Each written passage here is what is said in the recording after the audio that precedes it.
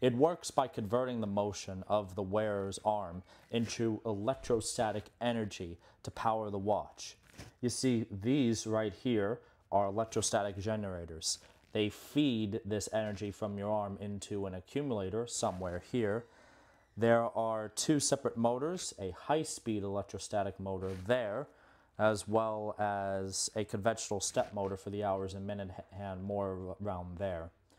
The step motor is for the hours and minutes, where that high-speed motor is for the seconds hand, because a fluid sweep was necessitated for the design. The movement includes power-saving features, such as a seconds hand that stops after 5 minutes of inactivity, as well as deep energy conserving mode after 10 days of no motion. The watch is effectively dead to the world until you pick it up and start shaking again, because there is one primary cell and one secondary cell in this watch.